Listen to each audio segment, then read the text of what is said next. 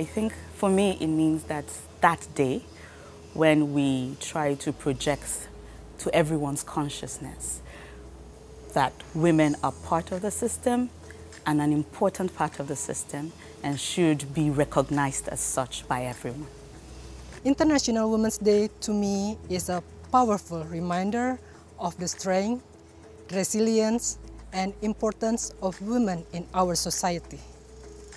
It's not just about celebrating women's achievement, but also about recognizing the challenges they continue to face and advocating for equality.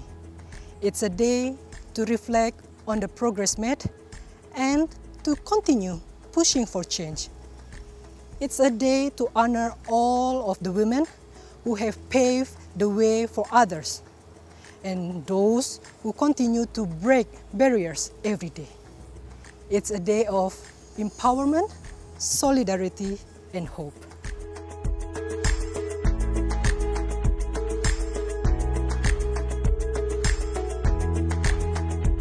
For me, International Women's Day should be every day because women are not supposed to be recognized once a year. They're supposed to be recognized in every sector and in every part of society every day.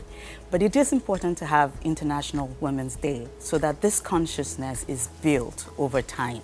We have had International Women's Day for years and years, but what I'm hoping to see as time goes on is a daily consciousness that women need to be part of the decision making, women need to be on the table, and women's voices need to be part of the everyday voices. So International Women's Day should be celebrated to achieve this purpose.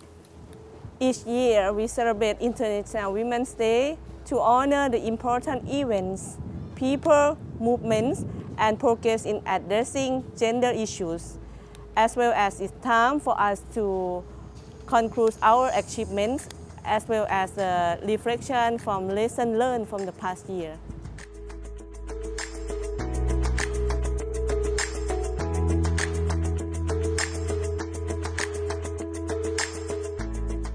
As Rosek Ansam Police Advisor for Hinchabele State, I have actively undertaken initiatives to implement United Nations Security Council Resolution 1325 within the Women, Peace and Security agenda. For Hinchabele State, I have been promoting the representation of women by encouraging them to share their inspiration history on the radio program. And additionally, I supported the production of the video on sexual and gender-based violence, SGBV, broadcasted in October last year. We featuring the Hinchabele Police Gender Focal Point. She talked about her work and her efforts in addressing SGBV cases and encouraging the victims to report incidents. I'm speaking for aviation services. We had to make it one of our top priorities to develop capacity in the aviation industry with main focus in gender parity. When we went out to the market, we realized very little women, especially in Africa, are involved in this type of industry. So we had to, from scratch, develop a program, an integrated program in UNSOS. We went to the colleges and universities, motivating them to begin developing programs like that. For example, Mogadishu has now a first aviation college, and where the female students that go through there, when they graduate, then they get attached to UNSOS Aviation Services. They spend 3 to 5 months with us in the different specialties in aviation, getting the on-the-job training. So we focus mainly basically on training, coaching, and most importantly, mentoring the women. Our organization recognizes the contributions that women make.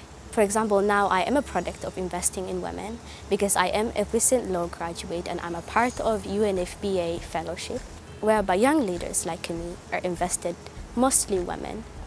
We are provided with trainings, mentorships, and resources to reach our full potential. So UNFPA, by empowering us, enables us to give back to our communities and accelerate the progress that women, Somali women, are making. In my work area as UNSOM Police Advisor, as well as the main gender focal point, we have taken several actions to accelerate women's progress, especially for female participation in police service and address gender-based sexual violence. We organized an outreach program to the female community and female graduates to encourage them to join the police service. And yes, we received good feedback from them. Thank you.